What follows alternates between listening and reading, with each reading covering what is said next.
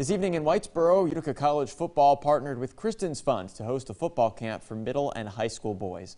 Pioneers coaches and players volunteered at the camp to teach football skills as a hook to draw the interest for the players. Then Kristin's Fund used that sports hook to hold discussion groups with the participants about leadership and how they can prevent domestic violence.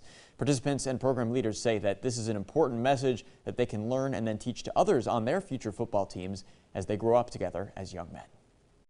At the end of the day, everybody's going to be facing those types of situations where you may block away your emotions, you may not really know how to let up and get outside of your manhood, and these are great lessons that at the end of the day you're going to be using multiple times throughout your life. Society, it doesn't teach men a lot of that stuff. We're told to hold our emotions in, and whenever we end up exploding from holding them in for so long, they just say, oh, it's just boys being boys. And I think it's important that people know that that's just not the case. To be able to use football to make a difference is amazing. You know, football is more than just a game for all of us involved, and you know, football is about bringing people together. Especially just after pandemics, so many people are just coming out to not only become a better football player, but a better man. We'll have the full story about Kristin's Fund and Utica College's partnership at cnyhomepage.com.